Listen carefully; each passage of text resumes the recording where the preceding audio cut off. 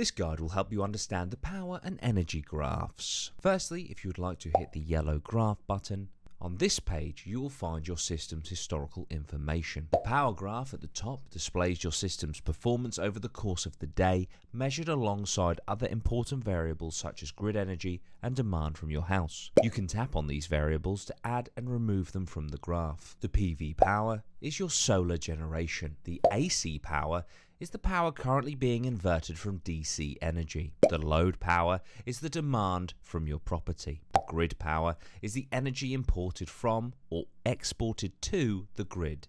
Please note, negative when importing, positive when exporting. EPS power. This is the power discharged from your batteries during a power cut, but this is only if you have an emergency power supply connection installed. Battery power is the energy charged to or discharged from your battery storage. Please note, negative when discharging, positive when charging. Battery SOC is the battery state of charge, which is what percentage of your battery's capacity is available for use. You can tap on the graph to display specific system information for each 5-minute interval so far today. The energy graph. This graph displays the impact of your system on your energy usage. You can select a specific time frame for this information using these buttons. All readings are in kilowatt hours. You can tap the bar charts to display the specific numbers for your chosen time frame. On the yield tab, you can see self-use in green, feed-in energy in yellow, and off-grid yield in brown. Self-use is a measure of energy that has been either generated by your solar PV system or discharged from your battery storage. Solar PV energy that goes to your battery system first is not counted twice. Instead,